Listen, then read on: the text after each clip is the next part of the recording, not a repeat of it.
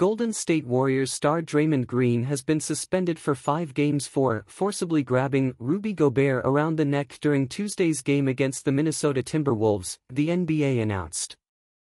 The altercation broke out inside the opening 2 minutes of the match when Warriors guard Klay Thompson and Minnesota forward Jaden McDaniels got into a scuffle, yanking on each other's jerseys and swinging each other around as the teams made their way up the floor. Several players from both sides rushed over to get involved, before Green barged in and put Gobert in a headlock. Green, McDaniels and Thompson were all ejected from the game. The NBA said Green grabbed Gobert around the neck in an unsportsmanlike and dangerous manner. The length of the suspension is based in part on Green's history of unsportsmanlike acts, the NBA said in a statement. This is Green's 5th suspension in his career.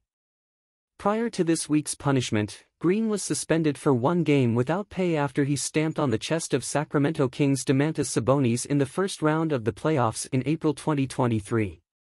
The NBA said Green's latest suspension is without pay, meaning he will forfeit $769,970 as a result, per ESPN. Thompson, Gobert and McDaniels have each been fined $25,000 for their roles in Tuesday's incident.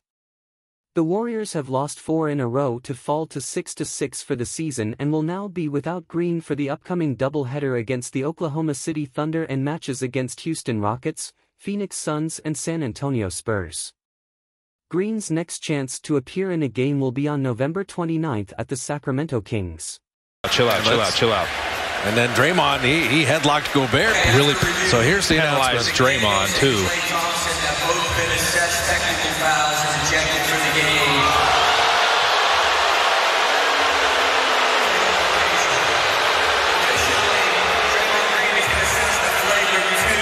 On Ruby Gobert, Green has been ejected. Gobert will shoot 2 free throws.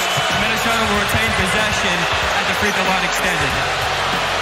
Okay, so Jaden McDaniels been ejected, Klay Thompson's been ejected, Draymond has been ejected, and Draymond was called for a flagrant foul. Listen, there was a lot that happened there. This swinging each other while they're latched onto each other's jerseys. That was a lot. And then Draymond headlocking Rudy Gobert. I mean, just the way that they've adjudicated issues with Draymond in the past, it just doesn't surprise me. Draymond usually gets the raw end of the stick there. And because of the flagrant foul, Gobert is going to shoot 2. Now, I think they completely